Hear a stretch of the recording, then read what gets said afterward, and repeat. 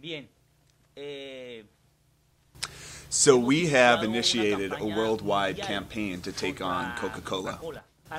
And this campaign has come about because of Coca-Cola's systematic violation of human rights. So I want to take you through just a few of the events that brought us to this point where we are launching this campaign. To begin with, you have to have an understanding that the entire dirty war that's taking place in Colombia, that's being perpetrated by paramilitary groups, is being directed by the government and the multinational corporations that are present in Colombia. And fundamentally, the drive behind that is to create the conditions that they need to create in order to establish free trade agreements and have Colombia be a part of them. So to pave the way for trade agreements like the FTAA, they basically have to do away with social human rights organizations, labor organizations that would resist those kinds of domination, resist that kind of capitalism. Paramilitary groups are basically a government, an extension of the government to really try and wipe out all these civil society organizations, these socially responsible groups. And those paramilitary groups have been around for a long time in Colombia, but they've grown, they've been fed through all the money that's flowing into Colombia around the United States Plan Colombia foreign policy. And so those paramilitary groups were trained by the military, but then the question is, who's training the military? That is coming out of people who were trained in the School of Americas in Fort Benning, Georgia. So on the 5th of December of 1996, Isidro Segundo Gil was assassinated. And it took place inside the bottling factory of Coca-Cola and was perpetrated by paramilitary groups. Luis Adolfo Cardona was another compañero, a member of the union, who had to leave because he was threatened. His life was threatened by paramilitaries. He left Colombia and now lives in Chicago because he cannot return to his country for fear of being murdered by paramilitary groups. And on that very same day, that 5th of December, they burned down the Union Hall in that area. The very next day, the paramilitary group entered the Coca-Cola factory, rounded up workers, and told them that they would have to renounce the union or face assassination. 48 members of the executive committee of the union were displaced from that area, basically had to flee the area because of those events. And in that fashion, they basically wiped out that local. That same year, 1996, 5 members of the union were arrested, put in jail, and the charges were charges of terrorism, and they were lodged basically as stemming from terrorism against Coca-Cola. They spent 6 months in jail before they were finally released and declared innocent by the Colombian courts. But the Coca-Cola company was asking for 20 years of prison plus $500 million of the Colombian currency as a charge, as a fine.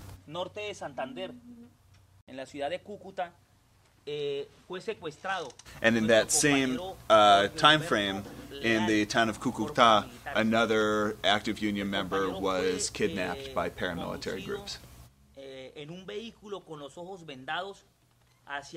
So he was kidnapped, he was driven around the city blindfolded to an unknown place where they unblindfolded him and showed him a picture that had come out in a local newspaper about a protest that had taken place outside of a Coca-Cola bottling plant. And he was told that if those kinds of protests continued, his life would be in jeopardy. They would take his life. And there are over 65 union members who have basically received death threats from that same paramilitary group. And so I'm bringing it up to the present day, not a single person has been arrested or even detained in any of these incidents of violence. No action has been taken to investigate or find the perpetrators. So the events that we were just talking about, plus many, many more, were the impetus for this whole international, worldwide campaign to take on Coca-Cola, because the events were going unrecognized by the government and not responded to, and this is the moment that we've reached now, taking it out of Colombia, past the borders. So last year, there were 3 unveilings of this campaign in an effort to really get the word out of what is happening and make everybody aware of the events that are taking place in relation to Coca-Cola in Colombia. And out of those unveilings, those announcements of this campaign, there were 2 very clear demands, 2 very clear goals that came out of them. The first step is to declare a boycott against all products made by Coca-Cola in every part of the world. So along with that international boycott is a second part, which is focusing on investment in Coca-Cola, so that anybody who does business with Coca-Cola, has stock in Coca-Cola, gives money to Coca-Cola, starts taking their money out of the company. And that is the basis of our worldwide campaign against Coca-Cola. So all of these events were focused around justice and around looking for reparations and accountability on the part of Coca-Cola. We want to know who was the mastermind, who were the brains behind all these very well planned out intimidation tactics. So who masterminded the imprisonment of union activists, the entering the union bottling plant to round up union activists, all the intimidation and death threats that have taken place. Who is coordinating this and who's carrying it out? We want to know who's behind it. And beyond just knowing who it is, we want to actually bring them to justice and get some justice in these cases so that they are held accountable for their actions. And when we talk about getting reparations, what we're looking for is the Coca-Cola company as a multinational company and the Colombian government making reparations to the family members of the survivors, the family members of the people who've been killed, and to the organization, the union, that suffered so much under these intimidation tactics. So we have the boycott, we have this international campaign and the divestment, but there's another piece to this, which is a legal component to what we're doing. We've submitted a civil suit against Coca-Cola in a Florida courtroom under a long-standing U.S. law, alien torts claim. So there are 4 bases for this civil suit. And the first one was the murder of Isidro Segundo Gil. The second one was the jailing of all the union members. The third one, the kidnapping of Jorge Leal in the city of Cúcuta. And the fourth one are the continuing death threats against my life.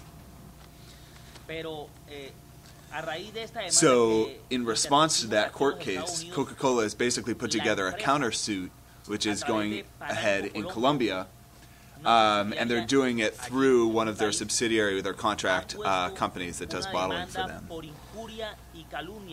The demand that they have placed on the union is that the union, in a public forum, for example, national newspaper, declared that Coca-Cola was in no way involved with the actions that took place, and they've moreover asked for $500 million in the currency of Colombia as basically for defamation, saying that their name has been defamed through these tactics.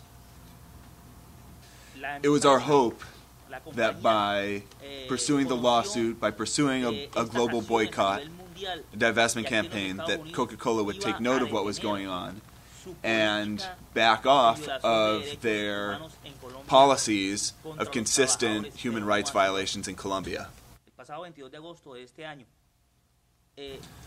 This past August 22nd, there was an attempt on my life by a paramilitary group in the town where I was living. Two men drove up on a motorcycle and fired repeated gunshots into the car that I was driving. Through sheer luck, I escaped without injury. So, and the following September 9th, which is known in Colombia as the day that celebrates and commemorates human rights, was the same day that Coca-Cola decided to do a partial shutdown of 9 plants in Colombia. And what they did was they put the workers of those factories into hotels that were guarded by armed guards and wouldn't even let their union representatives go in and talk with them about what was happening and what was going on. And in the hotels, each worker was pressured to renounce their union under the threat of being fired. And 400 of them lost their jobs as a result of what took place.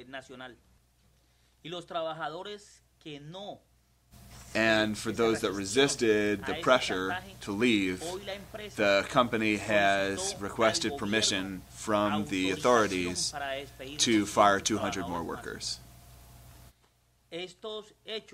All of the actions that took place that day are in complete and flagrant violation of Colombian labor law.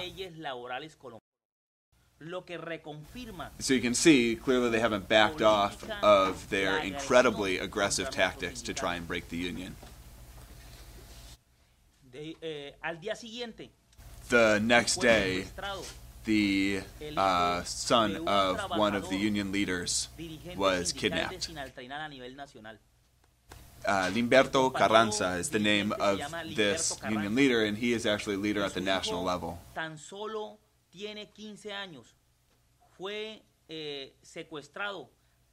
His son was 15 years old. He was kidnapped at 11 a.m., taken to an unknown location and tortured.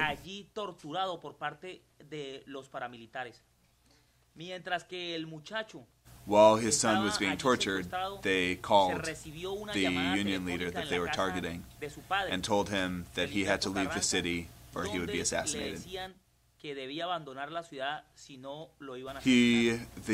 son was basically released by his, from captivity at 4 p.m. that day in very serious condition. He was recognized by a passerby and brought to the police. So these are events that took place even after all of the tactics that have amounted to really try and take on Coca-Cola as a multinational company. So, in going through the process of unveiling this campaign at the various different unveiling stops, it became clear that Coca-Cola has violated these kinds of human and labor rights all over the world and never been held accountable for it. So, in Iran and Turkey, Coca-Cola was a major player in undermining the entire labor movement.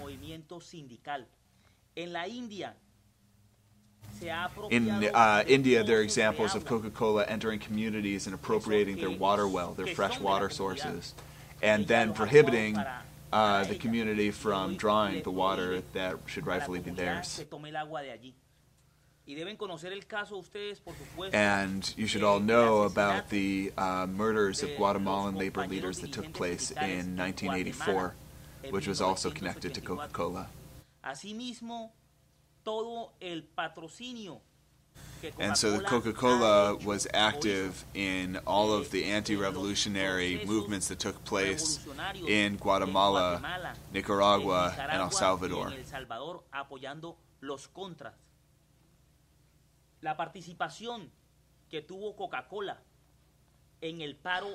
So Coca-Cola was also a very active player in the nationwide strikes in Venezuela. They're basically industry-driven strikes that were trying to oust the President Chavez. And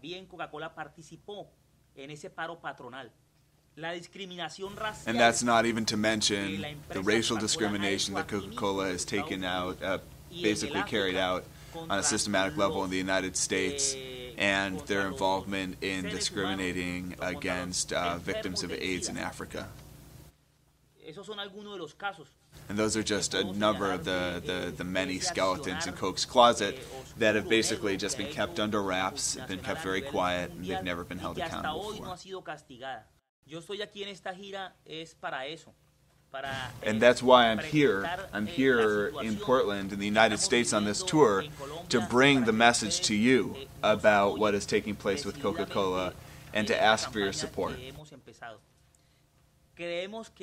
So it's incredibly important that right now, the message about this campaign, about the Coke boycott, really get diffused and start getting out there, one person talking to another, because we are running a risk of having our union being completely exterminated in Colombia. Any participation or protest that you can bring to bear against Coca-Cola is welcome, because that is essentially the one thing that keeps us alive and that provides us the room to continue organizing and growing stronger in Colombia. And Coca-Cola is very well aware of the fact that I'm here right now. So am I afraid to go back to Colombia? Yes. Yeah, I am afraid to go back to Colombia. But at the same time, I understand the responsibilities that I have, that any Colombian man or woman who loves their country has to go forward. And that will mean that I will go back to Colombia. And I'll take on all the risks that involves.